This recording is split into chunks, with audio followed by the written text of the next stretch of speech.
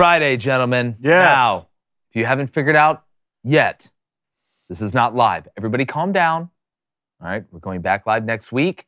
You can still consider it Flaming Dragon Friday, but think about this one as almost a bye week. It's still live to them. Yeah, it's and that joke's going to make a lot more sense once I hit this, when people are about to get super excited, because there's a really special interview we have on the show today.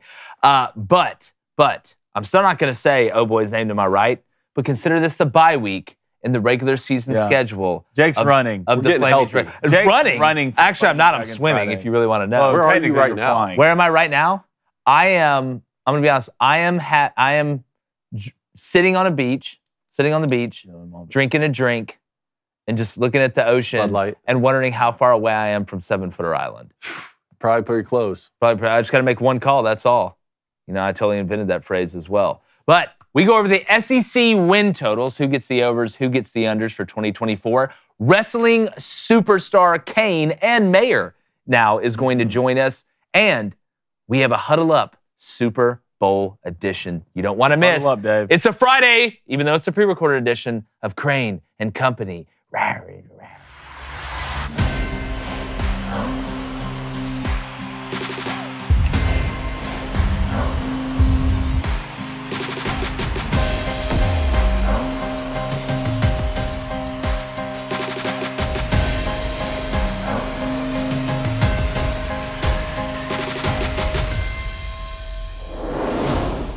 Hello, world. Thank you for joining us. As you know, as I said earlier, this is not a live show. It's pre-recorded, but we got a hell of a show for you. And I want the chat popping. Flamin' Dragon, talk to him for a second. Chat, be popping, yo. Okay, I didn't ask you to turn to Vanilla Ice, but I guess that's going to work. Let's Never start. good enough with you. It is good enough. I expect greatness. I saw more of an M&M. I expect Vanilla Ice. Thank you, Dave. First off, that's one of the Mom top spaghetti. top.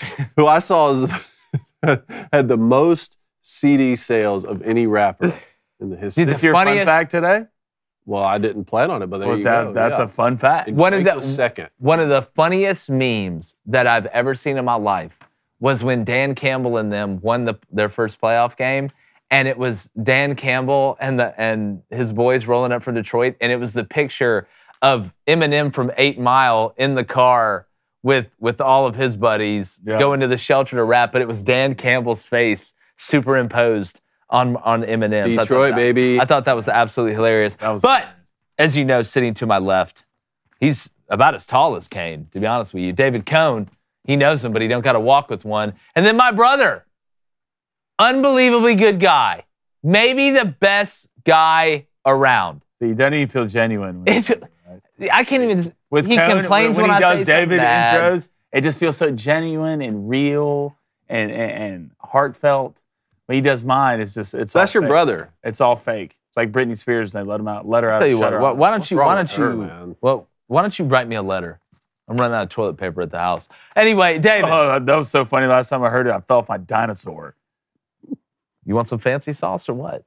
Look, what's worse than running with scissors? Speaking of toilet paper, though, all right, we're talking SEC football. And make your jokes. Make your jokes. I know that Auburn is the one I'm referring to because we throw toilet paper on trees, but it's a lot better than what some of y'all do. Y'all know exactly what I'm talking about. But, David, we have the Bet Online, which go to betonline.ag. Yes. Use promo code BOOSTER. Become A better person, and B, get a chance to work to operate the best sports book around, get that instant deposit bonus.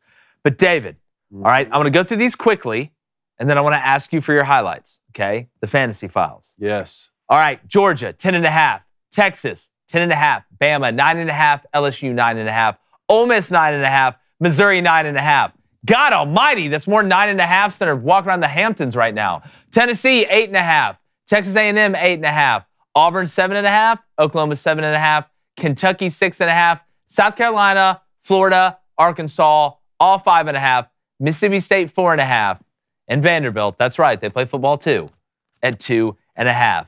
David. 2.5. David Cone, give me the one you like the most off the bat and the one you like the least off the bat. Or like over-under, basically. The one I like the most, I like Ole Miss over 9.5. I mean, I do think the natural place to start is Georgia at 10.5. I think Georgia's going to have one of the top 2 rosters in the country when you look at what they have coming back with Carson back. And then obviously we can talk about the Buckeyes too in the Big Ten, both going to be elite rosters. Do you have their schedule pulled up over there, Blaine? Who do you need? Georgia. Yeah, I just had it and then I changed. Georgia. I have it if you want. I got it right here, Dave. Don't worry about it. It's right here. Rattle it off. Hey, is it right there? Week 1.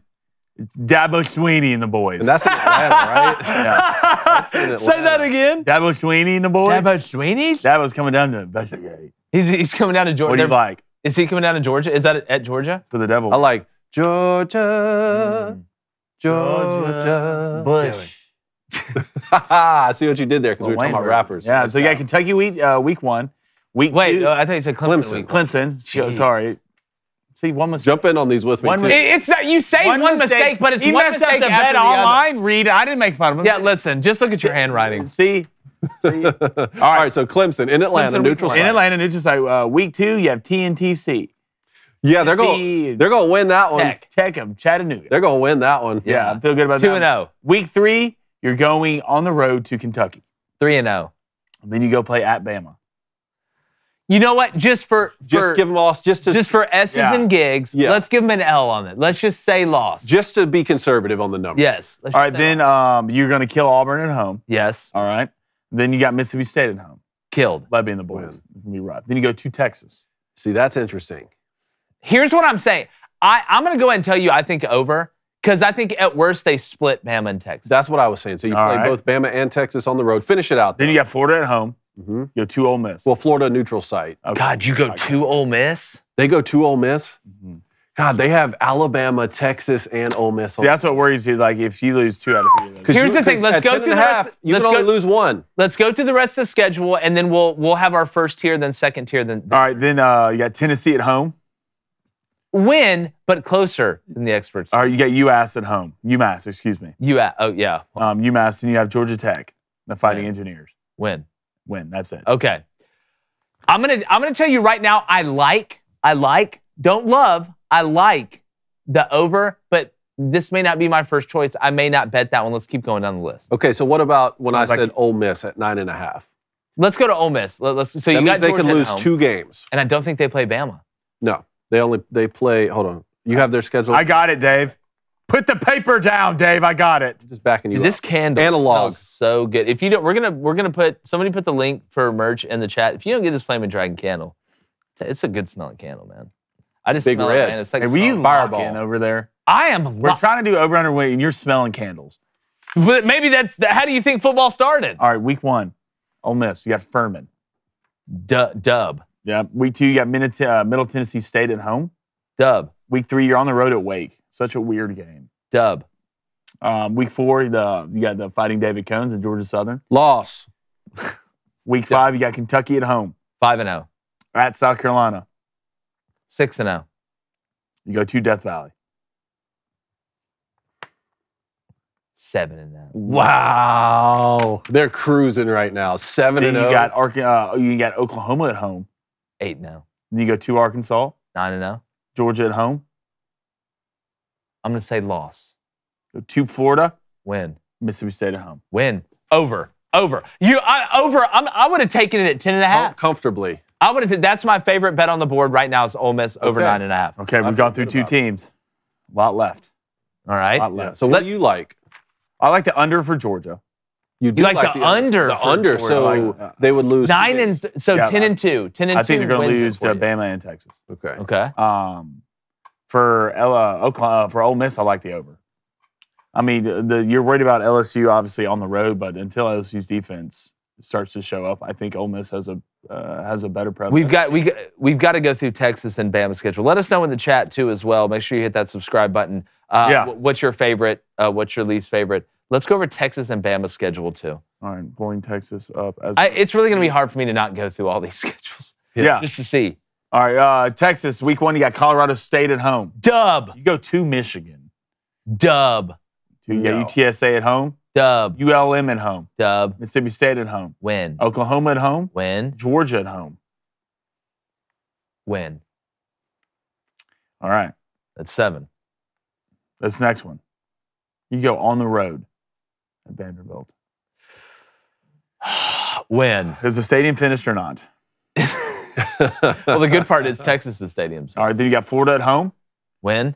You go to Arkansas, and the Fighting used to be Coach Sam Pittman's. Win. Is All he right. there by then, you think? No, he's gone. You think Kentucky at home. win. And then you finish on the road at A&M. Loss. 11-1. Wow.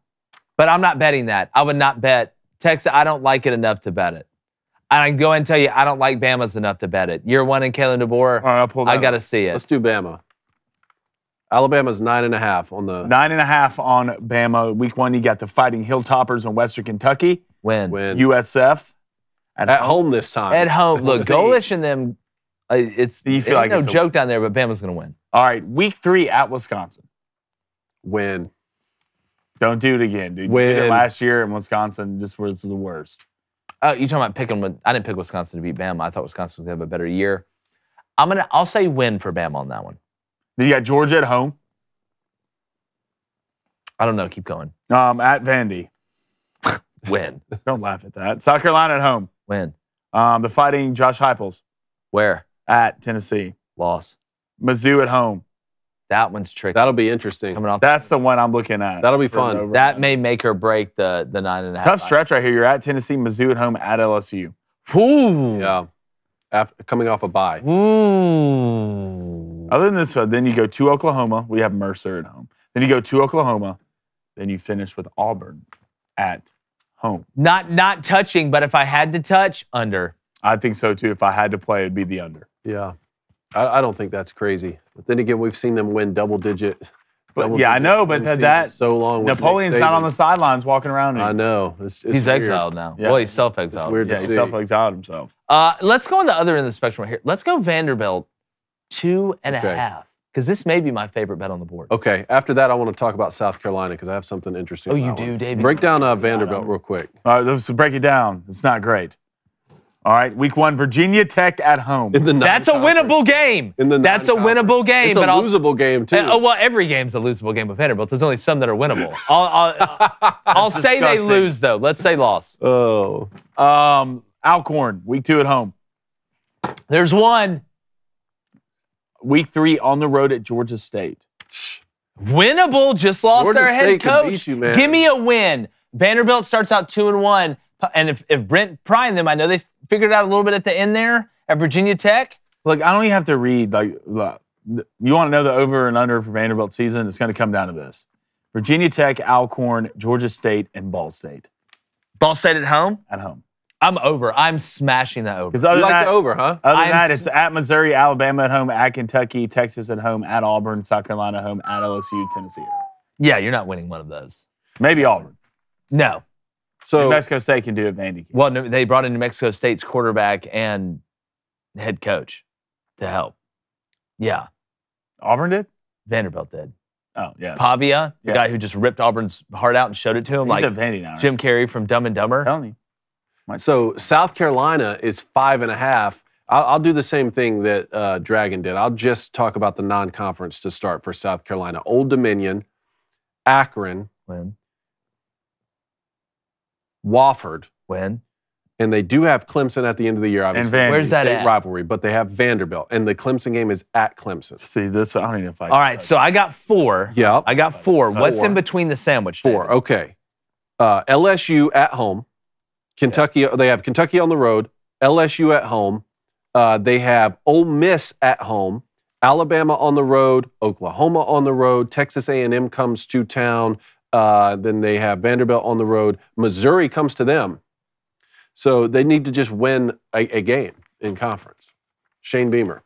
Give me the over. I would lean over. Yeah, I would lean over. over. And I hope they do. I really hope they do. But I mean, that, You gotta win 2. God. I mean, outside of nobody has a walk in the park in the SEC. I like Well, the if you have, under. you like the under. Well, so If you he- had them no. losing to Clemson at the end of the year. Yes. Who's going to be the quarterback for South Carolina? Lenore Sellers. How much do we believe? Like, Well, we got to see them, Up but front? from what I've heard, they I think they're going to be better up front. Obviously, they missed in the transfer portal last year. Here's the, I obviously have no connection to South Carolina as a fan, right? I'm a fan of one team. I'm not one of these guys that's a fan of multiple teams. But we always look at things in an even nature here. We all been in the business. We know how the sausage is made. And to be honest with you, Auburn hasn't sent me a check yet, so I'm going to call it how I see it. If Shane Beamer does not hit this over, they are going to fire him. yes. Which I would hate to I see think because he- I do think Shane I think he's gone. is. I don't think so. I think they'll hit that over. I'll lean on the over. I hope so. Pull for the over. But I like damn, Shane Beamer. It just it's a not hard like I knock don't like life him. out I here. just like you lose Spencer Rattler, and people really don't know how good Spencer Rattler was. He was one of the Blake most important Baldwin's- players to his team in the country. Yeah, like you lose him, you lose agree with that. Leggett, who's a good piece, and like these aren't like Missouri's not a walk in the park. Oh, No, Missouri's going to be a top 4 at, team. yeah, possibly in at, the I mean, SEC. you have Ole Miss. I mean, at Kentucky, maybe at Oklahoma. I mean, we'll see what the deal is at A&M, but I like the under. Florida at 5.5 seems Under. We have high to me. talk about Florida. Seems high to me, right? Yeah, I mean, look Look at their scope. Go ahead and bring up that pulled it up. nightmare. I think I had 4 and 8 last year, and even that didn't feel right. And they got to 5. Right? They got to Weren't they 5. 5 and 7. they got to 5. It just the way Florida's been struggling, it never feels right. And now they have even a tougher schedule than they did last year. Probably a top 3 toughest schedule in the country. That's why I saw the So- 5 and I was shocked if you're going to have Mississippi State at 4.5. Why they didn't have Florida at 4.5? I know it's a new coach at So Mississippi State. you're out of conference for Florida. Can you just go in order though? Can you just go in order? Because Yeah. I want to see who they play after. Like if they play Georgia, I need to know who they play after that. Okay, well, week 1, obviously, you start with Miami. That's a loss in my book. New quarterback for my they opened Well, with Cam Miami. Ward. it's Cam Ward. That's a Cam loss. Ward, it's Where? I don't know where. I think it might be at home. But I don't know how they're going to do. The Does it not say on there? Stadium will be split. I have to click on it. Let me see. Because that's obviously It's at it's at Ben home. Hill Griffins. Yeah. that's a Florida. It's That's a at swamp. Yeah. Yeah. So week 2, you have Sanford at home. You know what? Right now, mark me up for Florida as a win in week 1. To open the year. Mark me up for a win in week 1. All right, week 2, you have Sanford at home. Win. A&M at home. We'll see. God. That's going to be, I mean, that's All interesting. right, keep going. At Mississippi State. Winnable. UCF at home. God, Huh. that sucks, man. In-state. That's You tough. play Miami and UCF, In and the then you're going to play Florida State. Yeah. Keep going. All right, at Tennessee. Kentucky at home. Winnable. UGA at home.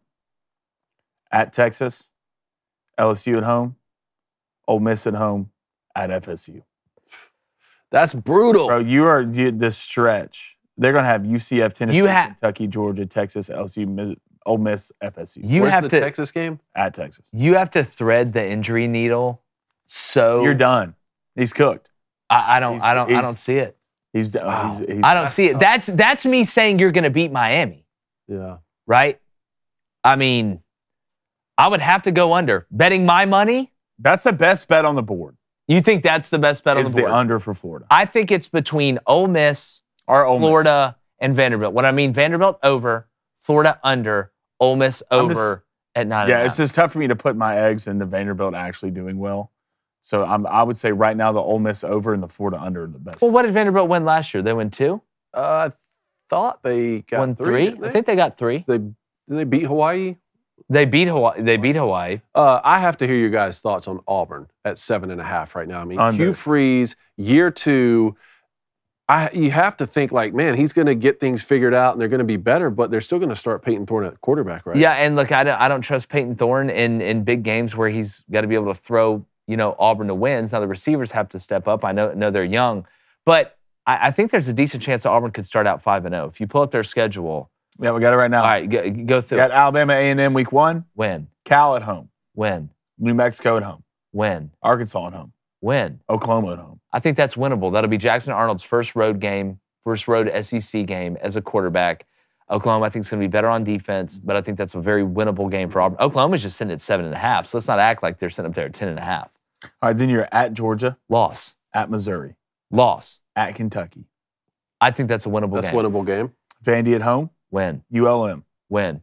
A&M at home, Winnable. at Florida, That's at Alabama, excuse me. As I say. That's why I like the over. I like the over. I went on Blacker being locked on, and I said I think if they start out 5-0, I think you have to start out 5-0 with that schedule. You'll have a ton of momentum. If you beat Oklahoma, you'll be ranked. You go to Georgia, probably not going to be pretty. We don't do well there. At Missouri is going to be a nightmare this next year. Couldn't say you couldn't do it, but that's going to be tough. I think 8-4 is a good floor for that schedule and this team with what they have coming back. Possibly being able to go 9-3, but you don't play Ole Miss. That A&M You don't game play late in the season, LSU. right? That's the game that would probably either tip the scale on the over Is that one on the road? That one's at home. Yeah. Wow. So if you Well, if you win at Kentucky. yeah, but win it at Kentucky, that's going to be a tough place to win at, though. Well, it's not. It's going to be a lot easier now that Liam Cohen's ass is back with the Rams. I can promise you that. But look, no one stoops. Mm-hmm. They're always just a gritty group and have a couple guys. Yep. What do we like next? A&M at 8.5. See, I think I'm staying away from A&M year one under Elko. I believe in it. I like getting back to the grittiness that I think Texas A&M does the best when they identify with. The one I'm interested in that we haven't gone over is LSU. Because there's no way that defense can be worse than what it was last year. The offense is going to be as good. So when I was talking with Moscona the other day, I brought this up. I was like, look, LSU just needs team balance. That's what they need. They've got good enough athletes to do it. You've got to be able to win in multiple ways. They could only win in one way last year, and when Jaden went down against Alabama, the goose was cooked. You knew that. Not that Nuss is a bad player, but he can't create the way Jaden can create. So 9.5. Somebody thinks LSU is going to figure it out on defense, and that somebody's obviously BetOnline putting it out there. BetOnline.ag. Use promo code Booster. Go ahead. All right, week 1 you're going to have USC. And that's an Southern opener. California. That's in Cali? That will be in Allegiant Stadium. Okay, neutral site. Oh, that's Vegas, right? Yeah. Okay. Yeah, shout out to LSU for these openers. For sure. Florida State back-to-back years, and now you're going to open with USC. Whatever it is, you want to take the over in this. Week 2, Nicholls State. It's a W. In week 3, you go on the road at South Carolina. That's a big one. That's a big one early, not just for Brian, but for Shane. Give me LSU. Sneaky little game here. You got UCLA at home. Ooh, they play USC and UCLA? Yeah. God, did they go in the Big Ten? Yeah, I thought those went to the Big Ten. I'm going to say win. New coach at UCLA with Deshaun Foster. I do like the hire, but you're walking into hell. I mean, you're just going into Mordor, and you don't even have a ring to make you disappear, or those big-ass trees. Or a Samwise Gamgee. You definitely don't have a Samwise Gamgee. All right, let's go to Crane's alma mater. They got the boys from South Alabama rolling in. It's a win for LSU. I hate to say it. Yeah. Keep it close. Cover. Is it a cover from South? I got to see the numbers. All right, then you have Ole Miss at home. They get them at home? I don't know. Keep going. At Arkansas. Give me a win. At A&M. Loss. The Bama boys coming to town. Win. At Florida. Win. Vandy at home. Win. Then at Oklahoma. Why would I bet this? Why would I bet this? Yeah, this is a tough one. We just don't know. We just don't. I've got to see LSU tackle somebody. I've got to see him tackle somebody. I would not saying they can't or they won't figure it out. I think they probably will. But why, when I have these other ones, when I have that beautiful 9.5 by Ole Miss right there that I can just put money on the over, why would I put money on LSU over or under? Why would I put money on Alabama over or under? I could understand Georgia. Missouri, that's an interesting one. Because obviously, it's like Ole Miss and Missouri are bringing back the exact same thing. I know. Coming off the exact same year. I don't believe they play each other. Could we go through Missouri's schedule really quickly? All right, week 1, you got Murray State. Win. Week 2, you got Buffalo. Win. Week 3, you got Boston College. Win. Week 4, you got Vandy at home. Win. And you're at A&M. Tough. Let's keep going. At UMass. Win. Auburn at home. Win. At Alabama. Loss. Oklahoma at home. Win. At South Carolina. Win. At Mississippi State. Win. Arkansas at home. Win. That's 10. That's 10 saying that they win a couple of those road games. Do you touch, David? Do you touchy? I feel like they're going to have a really good year. 10's a lot. 10's a lot, but if I had to bet it, I'd take the over. 10.5 for Texas is what's really interesting to me with that schedule. That's that one. I'm not touching. First year in the SEC. But you bring back your quarterback. You just made the college football playoff. A lot of momentum in Austin for the first time. Bring back a good offensive line. You know, an opportunity to get off to a hot start in the SEC where, your rivals are going to be starting a new quarterback, a younger quarterback with Oklahoma. Theirs at 7.5. So, I don't know. I can't wait. Definitely. We want to know what you guys think. Let us know in the comments. And also, if you're going to take any of these, guess what? They're sitting at betonline.ag right now. And we do know that BetOnline is the best online sports betting platform. It is the official sports betting platform of Crane and Company. That's right. Wait till you see what we're going to do, the board of truth, justice, friendship, and success behind us with our friends at BetOnline. So go to betonline.ag to place your bets for all the big action this weekend. We got so much going on. We got NHL, NBA, college basketball. You can bet on college baseball, women's basketball. We've got Major League Baseball coming down the pipe. So make sure when you do sign up at betonline.ag, you use promo code BOOSTER, that's BOOSTER, for a 50% instant deposit bonus up to $1,000. That's betonline.ag. Use promo code BOOSTER. BetOnline, the options are endless, but the fun is also endless. How about that? Write that one down in your little diary of what happened today. Okay. Good. Let's see you write it. As always, one of our favorite segments outside of Get Off My Lawn that David Cone does is the Huddle Up. It's a fan favorite. Now, typically, David, gone pretty deep into the college realm, college football realm. But this time, same, but different, but still same. Kind of the same, except, well, the same as scoring on touchdowns for the Chiefs last year on the old corn dog special. Oh, God, I thought LSU only ran that. No, it's Andy Reid. Of course you know he's going to run corn dog. Tried to call it Tom and Jerry right this time. It's a variation of corn dog, though. Gotcha. Yeah. That makes 100% sense. All right, the Super Bowl edition. Huddle up. Let's figure it out. All right, huddle up. Let's break down the Chiefs' game-winning touchdown in Super Bowl 58. This is Tiger 12, gun, trips right, bunch, X shuttle, Tom and Jerry right. Let's hear it straight from Coach Andy Reid. Tiger 12, gun, trips right, bunch, X shuttle, Tom and Jerry right. All right, let's break it down. This is Tiger 12 personnel. So we have one running back, two tight ends, and this personnel puts Mecole Hardman in as the X to the bunch side, and he's the one on this shuttle motion. Tom and Jerry right is our concept. Now, this is a variation of Andy Reid's famous corn dog play that Kadarius Toney scored on in Super Bowl 57, but the primary option in this version is a shovel pass to Jerick McKinnon. Shout out Georgia Southern. Yes, Andy Reid was trying to end a Super Bowl on a power shovel. You gotta love it. You can see the field side guard pull here, but Nick Bosa overplays Patrick Mahomes and blows up the shovel pass. Mahomes does not flinch. He has man beaters built in on this play. He hits Mecole Hardman on the corn dog arrow route to end the Super Bowl. Let's hear Coach Andy Reid break it down. We put a little mustard and a little ketchup on it, and good things happened. So we call it Tom and Jerry. McKinnon is part of that. So, and then Pat has a read, and we built corn dog in, saying, well, they'll, for sure they'll cover corn dog because we call it twice. They've seen it. So we thought that would be a good disguise, pull an extra man out there, and then we could run the shovel in there. But they converged on the shovel, and corn dog worked out. They manned it up on the outside, and it worked. As if I couldn't be a bigger fan of Andy Reid, he names his plays after food and cartoons. He's a man after my own heart. This is Tiger 12, gun, trips right, bunch, X shuttle, Tom and Jerry right. Great stuff, as usual. Corn dog. Corn dog special, baby. It's so funny because that's a play that they've run before. We used to call it the Utah play. And like you said, they were setting up the shovel pass. But when you have a RPO built off of the shovel pass, which was basically the corn dog that Andy Reid was talking about, and I mean, Flamin' Dragon, again, nothing's more dangerous than a corn dog option. No, I mean, corn dogs, glizzies, funnel cakes.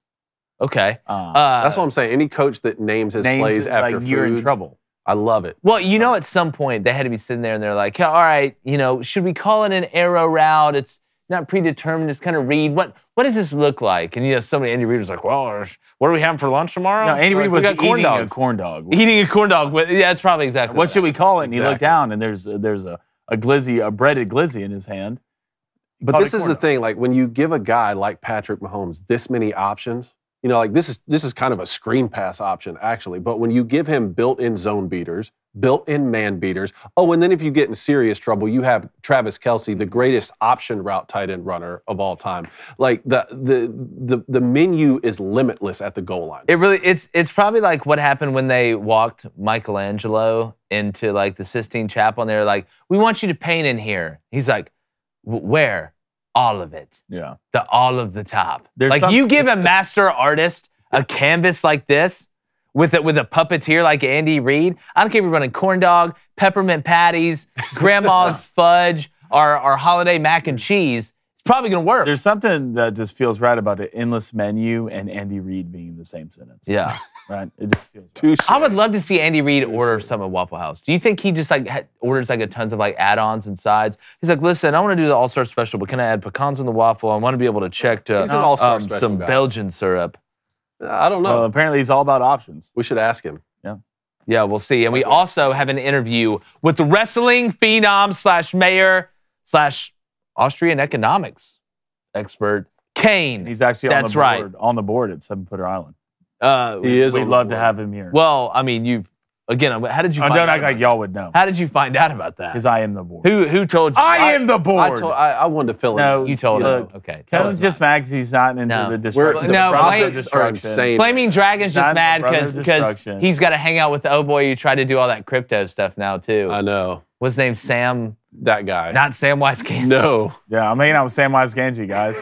Must suck. But guess what? If you look at Samwise Gamgee after the movies, the man got really fit. I don't know how he did it, but I know how we did it for our movie Lady Ballers with FitBod. Because we Yeah. all know the workout routine, it can get boring, man. It can get absolutely boring, doing the same thing over and over again. Some people say that's the definition of insanity. But with FitBod, you can change all that. What is FitBod? Flaming Dragon looked ominously before Jakey explained it. Well, basically, it's an app that creates personalized workouts based on your goals, abilities, and gym setup while helping you track and visualize your progress along the way. It learns from your previous workouts, all right? So it's adapting like you adapt, but that shouldn't scare you, right? It's 2024, calm down. And as you improve, it will continue to adapt, and it switches up your exercises to avoid overtraining or burnout, right? So maybe if you're competing in a sport, you want to make sure you don't overtrain a certain area. FitBod helps you out there as well. David, you lost a lot of weight using it. I did. Blanye East, you did as well. Yeah, I did. I shed about 12 to 15. You did, looking Great. jacked and tan. You love to see it. And FitBod learns your new movements. It makes it fun. It makes it fun to do something that a lot of people don't enjoy, all right? And it keeps the body guessing, to quote our good friend and fitness consigliere, Tony Perkis. So add FitBod to your workout essentials today. Join FitBod and get your personalized workout plan and get 25% off your subscription, or try the app free at fitbod.me/booster. All right, I'm gonna spell it out for you. Here we go. fitbod.me/booster for that 25% off. Go ahead and check that out. It is a fantastic plan that you become a part of, and then you look better. You feel better about yourself. So how about that? fitbod.com/me/booster. All right, cool. We have wrestling phenom Kane. Yeah, He's going to baby. join us. And he's also the same size as Cone, which is amazing, and it's going to make people think I'm legitimately 5'6", like always. But let's bring in. How hard is it to make ricin? You got any idea? They didn't Breaking Bad. Not that hard. I don't know. Maybe just to put in somebody's drink before a show, maybe. But anyways, we have Kane. Let's roll the beautiful tape. As we promised, we are excited to be joined by a man of many talents, mayor of Knox County, Glenn Jacobs, a.k.a. wrestling superstar, phenomenon, champion, Kane. I don't know a better way to intro it. I just want to make sure I got it right, Yes, sir. so I didn't get my arms and legs ripped off. But no, in all seriousness, Mayor, number one, thanks for joining us. It's an honor to have you here. You're the first wrestler. We've interviewed some guys that have been in the political / sports realm a little bit, but you're the first professional wrestler that we've ever interviewed, and you're the same size as David Cone. So this is a great time already. He's got me. Thanks for having me. I appreciate Yeah, it, guys. definitely. Looking forward to it. Well, look, I want to start. Obviously, you've got so much going on, being on the political side of it now, but I've got to start, obviously, with your wrestling career it's more decorated than a Christmas tree in Times Square. We can go down the list of all the accomplishments. But my main question that I wanted to ask you is everything that I grew up watching wrestling and watching football and all these other sports, the preparation to be able to go out there and perform in your arena, in the wrestling arena. It's just amazing hearing the stories of guys, what they had to do to their bodies to get them ready to go, and just the beating that you guys take. Can you just talk about what that taught you, having to prepare for that, for your life? Like what goals you use that for, basically? Right. So there's no off season in wrestling. WrestleMania was our big event. It was like the Super Bowl, but we had a show the next day. Yeah. So you could never sit back and, kind of like in other sports, be like, oh, we won the championship. Now we have the off season to enjoy that. Yeah. Or we need to do some work in the off season to get to where we want to go. So that's one of the biggest differences. When I was there, it was common to be on the road 250, 300 days a year, a different place every night. Wow. That travel schedule was really, really grueling, but the philosophy was always, we're here for a reason, to entertain the fans. They pay good money to see us. So it was always, the show must go on, and always in a different place. And now it seems like a blur, just traveling and doing that for so long all the time. But as far as life lessons, that's to me, and I came to this later in my career, is the fact that you're adding value to people's lives, right? And you're touching people emotionally and have the ability to kind of take them out of their problems and bring them into this fantasy world that you're creating. And I realized that's actually the greatest blessing of my career. And you've done so many great things with the fame that you accrued. Obviously, what you're doing now in Knox County, and just kind of the different arenas that you've been able to affect because of that. I know you have a ton of highlights that throughout your career, a ton of high points, obviously. What is one, or maybe a couple, that you look back on now, and that's one of your fondest memories, whether it was a certain event that you guys did, whether if it was a certain match against a certain individual. I know you had feuds on top of feuds. I mean, I don't know who's had more feuds, you or Steve Harvey, in his family feud. But what would you say is one of the top highlights that you remember, just off the cuff? So I had really 3 matches, and it was when I won my first World Championship against Stone Cold Steve Austin. Everyone forgets that I won that because that was the same night that Mick Foley went flying off the Hell in the Cell cage. So, but that, when my first WrestleMania match against Undertaker, and then also the Inferno match against Undertaker, is very unique. But the greatest experience actually happened pretty much after my wrestling career was over. I was at Thompson Bowling Arena one night for a concert that was there with my wife, and I'd gone out into the concourse to get popcorn and a soda, and this lady comes up to me and she shows me a picture on her phone. It was me and this little boy in a hospital bed. And I remember I visited at Children's Hospital, and that was her son. He'd been there. That was the last picture she'd ever taken of her son. Wow. So when I'm talking about being able to impact people emotionally, that was the greatest thing, because all the other stuff is awesome. But the fact that you can do that, you're blessed to do that for someone, is amazing. And something, again, I didn't really realize that until later in my career. I think I would have had a different perspective on a lot of things if I'd have thought that way from the beginning. Well, that's the type of stuff that's worth more than a championship, worth more than the fame and all that. That's incredible, man. For starters, I'm not a true 7-footer, coming in about 6'7", something like that. But what do you think my chances are of joining the Brothers of Destruction? They're not good. They're just not good. Let it go.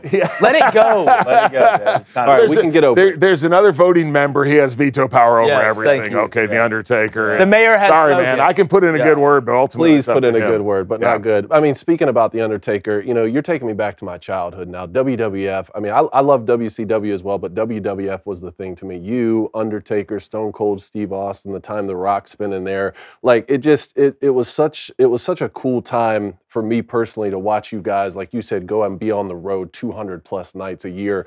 How much of what I was watching in my childhood was real? Depends on how you define real. I sound like Bill Clinton. It's still real to me, damn it. No, obviously it's predetermined, okay? Just like any other movie or TV show. But the action and the danger and the drama are real. And I was very fortunate. I only had a couple of serious injuries. I broke my hand and just some other things that put me down for a short period of time. But I saw some very serious, I saw broken necks and just everything you could possibly imagine. So what's happened, I think, is when we kind of pulled the veil back and said, okay, this is entertainment, well, then everybody thought, oh, anyone can do this. It's not, you don't have to be tough to do this. Well, it was like playing football. I mean, you still got hit pretty hard, and you had to be able to take that kind of abuse. So that's kind of how I look at it, is not necessarily the question, is all this real? is it good entertainment? Yeah. And are the people that are doing it, are they skilled athletes? And I think in both those you could say, yeah. And that's why I phrased it like that rather than saying, hey, is wrestling fake? Because, and I think Darren Aronofsky did a great job of this in his film, The Wrestler with Mickey Rourke. Right. I'm not sure. Did you see that film? I didn't. Okay. And the reason I didn't was because I've kind of seen it in real life. A little too real. Yeah, I thought it was great. That, I mean, the character in that was once a former superstar on the highest levels like you, but still, by the time you're following that character around, he's down doing this every single day for very little money on the lower circuits, which I know you came up on the lower circuits. I just thought it was incredible to like give those guys a shout out, because when you talk about, yeah, the outcomes may be staged or set up in advance, but flying off the top rope with the possibility of breaking your back, that's not fake. Yeah, exactly. Without a doubt. Well, I'm interested to know, when you went through your wrestling career, and what made you, from a wrestler to politician is not something you see every day. What made you want to get into politics, or did it something that naturally happened? It was kind of something that naturally happened. I've always been attracted to government and politics and those sort of things. Social studies was my favorite subject in school. So I've always found that kind of fascinating. But really for me, it was once I got out in the real world and I realized how things really work, I'm like, I want the government off my back. Yeah. Right? It's always been my main focus. And I think actually one of the biggest dangers that we face is kind of this, this idea that socialism is a great thing, big government's a great thing. It's not. I've been around the world and I've seen where it's been implemented other places, and it's very destructive. So for me, I've had a wonderful life. I grew up on a farm in rural Missouri. My family didn't have a whole lot. My mom and dad were really hardworking people, but it just seemed like sometimes we were barely keeping our head above water. I always wanted to be a professional athlete because they were rich and famous, right? Yeah. And I was playing football in college, blew out my knee, ended my football career, trying to figure out something that I'd be good at, that I'd like and utilize my skills, being a big guy and a good athlete. And I kind of fell into professional wrestling. And I mean, I've been blessed with an unbelievable life. And the reason for that is because we live in a country where if you're willing to put in the work, find what you're good at, and overcome obstacles, I think that pretty much anyone can be successful and live the American dream. And I want to make sure that that is still there for my kids and their grandkids. Amen. Love it. Yeah, well, in Knox County now, obviously, been here in Tennessee for a while. Josh Heupel seems like he's got Tennessee out of the darkness. I know last year wasn't exactly what Tennessee fans wanted. We're not upset coming. about Listen, that. if that's a low year now, that's a high class problem. That's really what kind of everyone expected. Yeah. So now going into this next year with Nico at quarterback, seeing the depth that Coach Heupel's added and really across the front lines, that's where you're going to bridge the gap between the Georgias and the Bamas and the Ohio States and Michigans. But how excited are you for this new era of Tennessee football and watching Nico, who in the bowl game, you talk about tall guys that are athletic. Yeah. That's one right there for sure. Yeah, it's super exciting. I moved to East Tennessee in 1995. They won the national championship. UT did in 1998. I'm like, oh, this is awesome. Here we go. Yes. And then the next 2 decades happened. Sorry. Come back. Come back. Exactly. But, I think that definitely on the rise again. And when you're talking about a 9-4 season being, it was okay. Yeah. Right? That is a far cry from where we were just a few years ago. And I think the most impressive thing about Heupel last year was we think of, just run and gun, fast-paced offense. Well, then last year, he realized that wasn't going to work. They turned into a running team, of all things, a Josh Heupel team being a great running team. But that just tells you the talent that he has as a coach. A lot of coaches, this is the system, and everybody has to conform to it, even if their skills are not necessarily meant to be part of that system. He's smart enough to understand, to take the different players and mold the system around them so that it works. And then you have a talent like Nico. I think within the next 5 years or so, they'll be competing again for the SEC championship, and hopefully, they'll be back in the national championship picture in the not too distant future. I think that's a possibility. But the playoff is only going to help. It's only going to help. Especially a team like Tennessee. And heck, down the end of the year, you're 8-3 with a chance to go maybe 9-3 at the end. You can factor yourself in that playoff and still play for the Natty. It's a great point you bring up about Josh Heupel. And we talk about this all the time, that the coaches that are not only able to get to the top but stay there, they're malleable. We talk about Nick Saban. Yeah, Nick Saban wanted, He was very compartmentalized in what he did. Everybody was accountable, knew what everybody was doing. But he didn't like the hurry up, no huddle, complained about it, realized it wasn't going to change, went and hired the best in the world at it, and became the best at it. Right. I think malleability at the top and Josh Heupel being able to manipulate that system to fit his personnel, that's the move. That's why I feel like everybody, there's the old saying, everybody should have to, wait tables for 6 months just to see what it's like. I feel like everybody should have to coach, guys that want to coach at the high level in college football need to coach high school for a couple years because that's what you got. You have to adjust to what you have. Now, certain high schools like Blaine went to, they recruited. Spanish for it? What? Yeah. I'm Whoa. just, again, allegedly. That means they did. Allegedly. Allegedly. But no, I agree with you 100%. Staying on the football front, what do you think about NIL and everything that's kind of going on in the expanded playoff? And I mean, we're in a brand new age. Yeah, we really are. I'm a fan of the expanded playoff. I don't know if it solves all the problems because you go to 4 to 8 or 12. Yeah. Well, then someone's still going to get left out that they can make an argument. For sure. That's been like that in the basketball tournament. You go to 69, 64, and it keeps on going more and more. But it's a lot better because I do think that there were some teams, like last year, Georgia's left out. I mean, they were dominant all season long. Alabama, which is a great team itself, beats them, and all of a sudden they get kicked to the curb. That just doesn't feel right. But then you could also make that argument for a lot of teams. NIL, man, it's just changed everything. But we have to accept that at the level of SEC teams and other Power 5 major conferences, this is no longer amateur athletics. For sure. Everybody's making money off of these kids, right? The coaches are making money. The universities are making money. The networks are making money. The local radio station is everybody's making money except for the kids. Yeah. So I don't know exactly what the answer to this is, but apparently neither does the NCAA. They're paid to do this because they have completely messed it up. They're trying to apply the old rules, and now they're retroactively saying, oh, Tennessee, you shouldn't have done this. Well, that was the rule at the time, and they were abiding by that. So it's just, I'm not a fan of the NCAA. I think that they're very bureaucratic, and they treat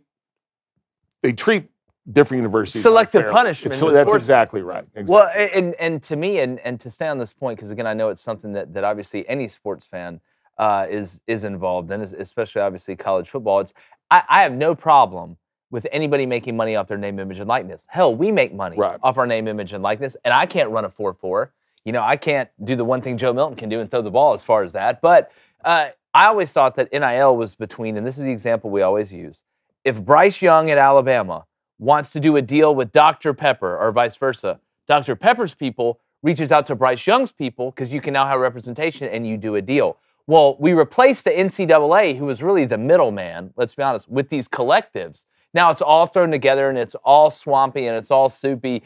But when you let something out of the bag, like the transfer portal, like NIL and all this stuff with no rules, don't be surprised when the monster comes out and starts ripping villagers apart. It's just part of the deal. That was the biggest mistake the NCAA ever made was inserting themselves between the athlete and whatever corporations or brands, really, not even corporations, local brands, wanted to do business. I mean, the way I put it is no one's ever loved college football because they said, oh, those kids out there aren't getting paid. That's not the reason they love it. There is a purity element to the sport which could potentially be lost if you start implementing revenue share. But again, it's we're free market people. And so I think that's the way you're going to see this go. Now, in terms of the lawsuit between the NCAA and the state of Tennessee, do you have any information on where that's at now and what the next steps are? I don't. You guys probably know more than I do. I follow it in the news. They made their opening arguments, and I believe the judge, who I think is very well regarded as a very thoughtful judge, basically said, "You've given me a lot to think about." Yeah. The thought is that this will not, the Sherman antitrust law is the big issue for the attorney generals. Basically, they're saying that the NCAA is not abiding by that, and the judge indicated that he agreed with that. So we'll see where it goes, but I don't have any information other than what you all would have. Well, it seems like there's going to be new antitrust lawsuits on every single issue or every guardrail or rule that the NCAA tries to implement until we get to a point where the athletes can collectively bargain for themselves. We may not have gotten there, if they could have just made money separately on their name, image, and likeness. We have was it the Dartmouth basketball team that the judge said they tried, which that scenario I went off on because they're not driving revenue. They're not, they're not making They're a profit a for lemonade their school. stand. They're not making a profit for their school. So if Dartmouth may just foot the bill and say, yeah, we're operating at a net loss. I mean, the WNBA operates at a loss too. The NBA foots the bill on that. And I wouldn't say, hey, we need to do away with the WNBA because it doesn't drive a profit. Dartmouth may end up doing that. But if those kids really want to have a lesson in business and the way the economics works, Dartmouth could go in and say, okay, well, why wouldn't we just save the money we're spending here, spend that on a profit-driving sport like football, and we eliminate the basketball program. Yeah. All right, we are going to get to the end of our interview with the fantastic Kane. Really enjoyed having him. But first, I want to tell you something else that's fantastic, David and Flaming Dragon, on this Friday. It's the greatest coffee company, really, that's ever been made. And now they're partnering with UFC. Could it get any better? Maybe if they added a Flaming Dragon brew that we heard maybe in the works. But very excited to tell you about our friends over at Black Rifle Coffee. They've got everything. All right, there's a reason they are blowing up. All right, number one, you got roasts like Gunship. Yay, yay. Blackbeard's Delight. Blackbeard's Delight. Yeah. Either taste this or taste a cannon, buddy. So make sure, if you're going to drink coffee, which we all know you do, like 80% of us do. You do. You do. We know you do. Even if you say you don't, we know you do. It needs to be Black Rifle. Like I said, they source their exotic roasts from award-winning farms worldwide. They offer a variety of ground coffee, whole beans, K-cups, and ready-to-drink cans. We're trying to go fast, boys. You're running up to the line in life. Let's go. Josh Heupel style. So don't just take our word for it. Go to blackriflecoffee.com right now for 20% off your purchase with code BOOSTER. That's blackriflecoffee.com with promo code BOOSTER, the newest partner of the UFC. And staying in the sports realm, something that we wanted to talk about, and Blaine, we've talked about this all week. David did a get off my lawn on it. Is obviously that's probably my favorite. Get off my lawn of the segment. week is get off, because David's really 100 years old. He's David's That's That's why I want to join the Brothers of Destruction. Yeah, like you see him out there. See him out there for Sorry. panning for gold and sitting on the porch with a shotgun. Yeah. Old prospect. Men and women's sports. I can't even believe that we're having to discuss this. We have so many other problems that we need to be attacking. It's such a waste of time and energy, in my opinion, because it's such a common sense thing. We did the movie Lady Ballers. You know, you've been in horror films before. You're in See No Evil. We know how that works in the acting realm. But just how crazy is it looking at? Can you imagine you and a woman out there, and you having to go full speed and wrestle against a biological woman? I just don't understand it. Right. You know, in WWE, we would. Back in the day, we would have those matches, but there were also obviously there were guardrails, and like you said, it's not going to be full speed. It's not because the women weren't great athletes; it's just they didn't have the size and the power, and frankly, their bodies just wouldn't absorb the kind of punishment that the guys could. I mean, that's just the fact of the matter, right? They're more flexible; they could do some stuff that we couldn't do, but at the same time. Like you said, I mean, when I was at my prime, I was 320 pounds. I bench pressed 525. You know, flex on them, man. Yeah, I mean, but to put me in with a woman who's 5'4" and 110 pounds, and to think that we're really going to compete in that realm, it's not going to. Someone's going to get hurt. It's absolutely not. Yeah, and it's about safety. I mean, that's what we did a clip today on the show.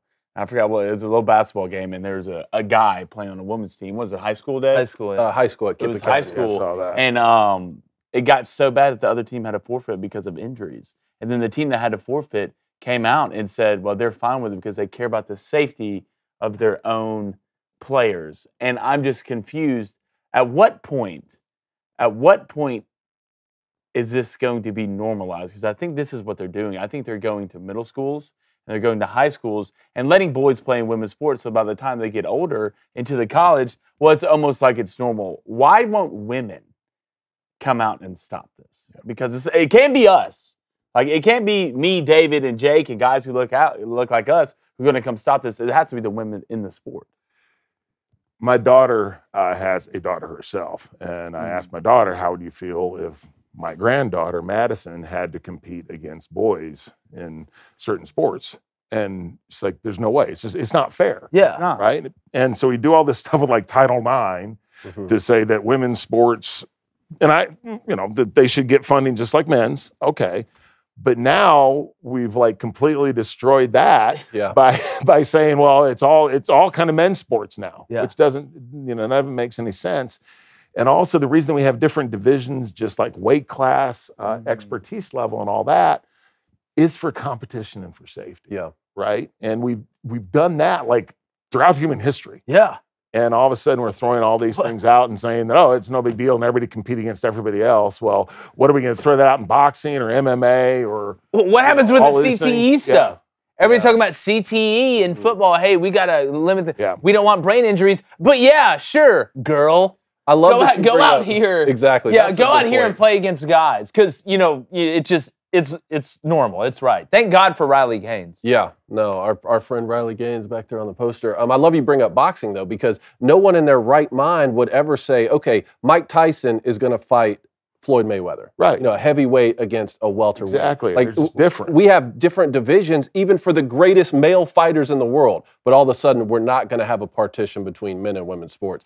I do want to ask, what did you think about Blaine's technique with his choke slam and lady ballers? Be honest with me. Shoot me straight. No, it was good. It was good.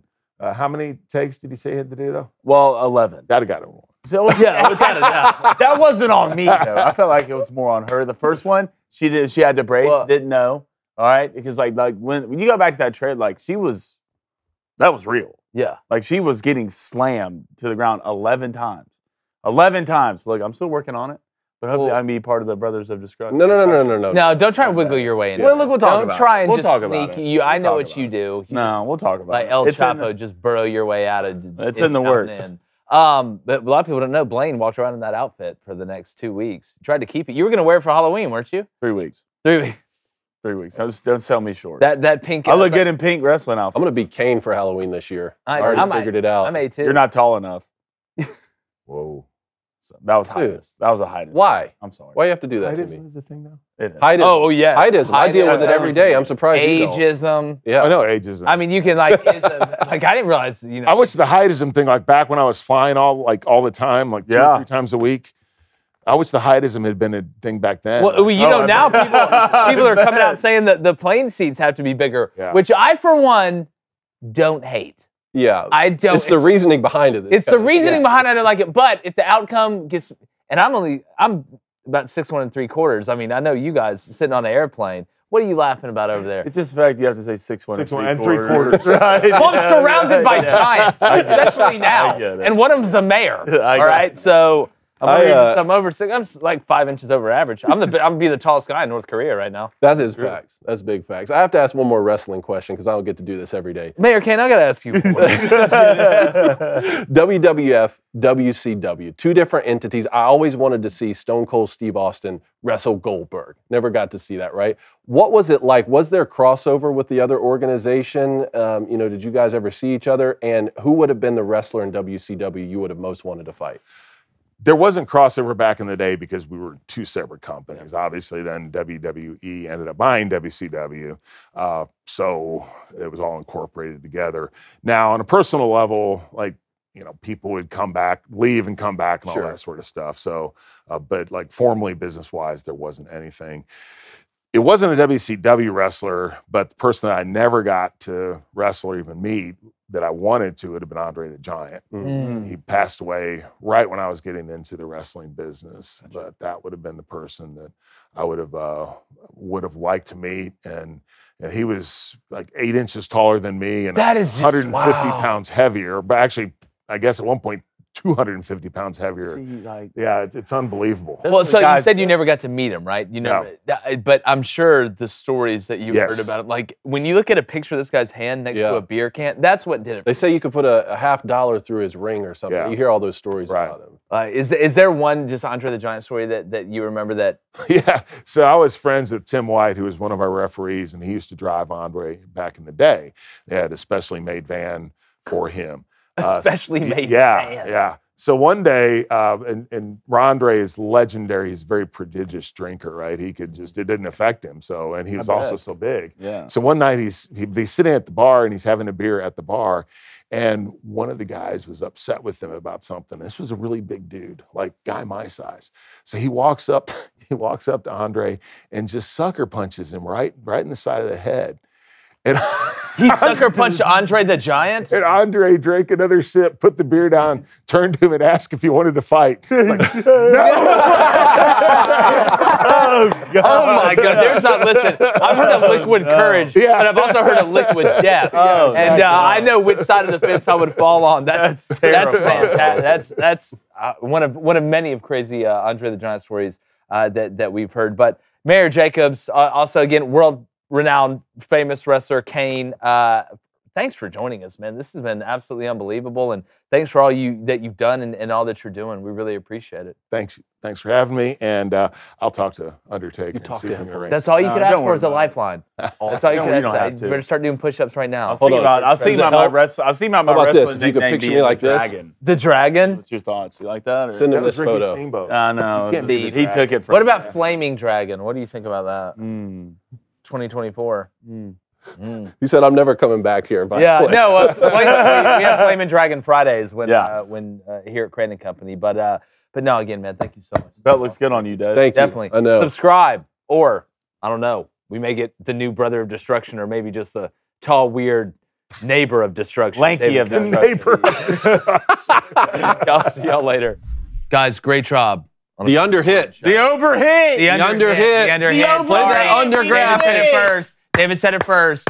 You can't triple stamp a double stamp. Yes, you can. Take that L. Just like You know, run that graphic. Let's run that graphic. Have your cake and eat it too. Yes, I Yes. can. What is that? I am ninja. I don't want to be ninja. I am The ninja. overhit. These guys But a live in great false show. reality. Shout out to Kane. I hope the chat was. I said Kane. Cone's sewing up Illuminati signals with his hands over here. You're going to trust these guys? Yeah, next thing you know, I'm in the club. yeah. Definitely not. You're definitely not in the 7-footers club. That's for sure. Well, Well, next thing we know, because we walk around. thank with goodness ice the spikes. company's profitable and didn't have to go out of business. You wouldn't know. Huh? You wouldn't know, David. Don't act like you do. Just Your because you brother, got and I come just because you got saving the phenomenal company. hair. David. I mean, we just got Kane on the board of and you're 7 Footer welcome. Island. Yeah. Yeah, And you're welcome. You know how hard it was to you're welcome. Yeah. Did he really You know how say hard you're it was? I'm welcome? over here pulling every connection I have in the world. Yeah, to get him on the board. golly. Disgusting. You're not going to be here Monday. Huh? I will not be here Monday, but I'll be here Tuesday. We will be live Monday, right? It's the three-headed dragon. But no, we appreciate you guys joining us. Make sure you check out Black Rifle. Yeah. Check out FitBod. Bet Online. Come on, the newest sponsor. Everybody loves it. You have to have it. You have to have it. And we appreciate you guys. Hope you have a fantastic weekend. Make sure you're subscribed on all platforms. Check us out. Facebook, Instagram, TikTok, Faceback, all the great apps that we know you love. And until next week, we're going. Gone. What?